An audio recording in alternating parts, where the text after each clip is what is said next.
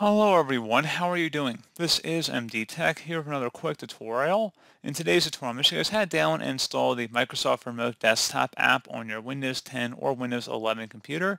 So this should hopefully be a pretty straightforward process here, guys, and without further ado, let's go ahead and jump right into it.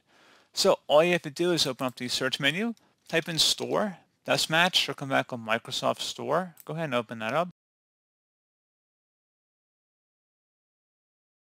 And the search apps, games, movies, and more up at the top. Just select it or click inside of there. And you want to type in Microsoft Remote Desktop. One of the best matches should come back on Microsoft Remote Desktop. Go ahead and select that. Should be made by the Microsoft Corporation. As you can see, that's the publisher here. And then you would select the Get button. And give it a moment here. And then you would select Open once it's done. And that's all you have to do. So pretty straightforward process here, guys. Do hope I was able to help you out, and I do look forward to catching you all in the next tutorial.